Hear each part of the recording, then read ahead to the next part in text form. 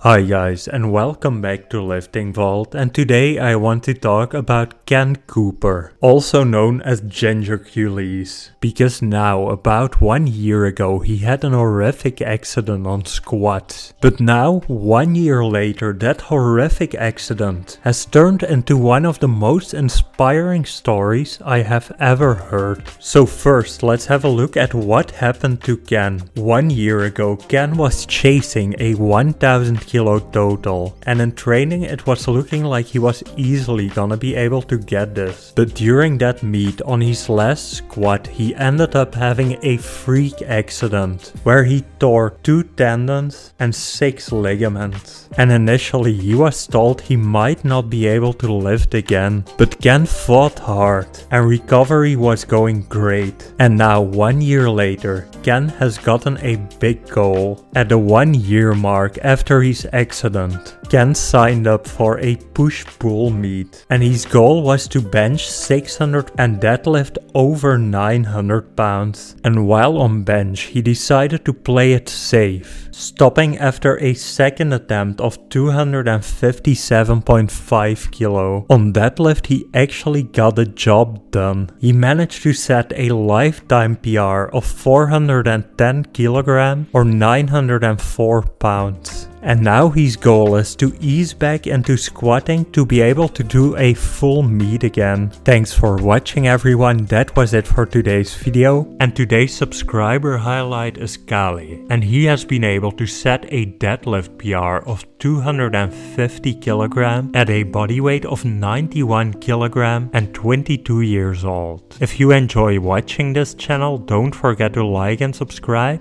and check out one of the suggested videos displayed on the screen right now.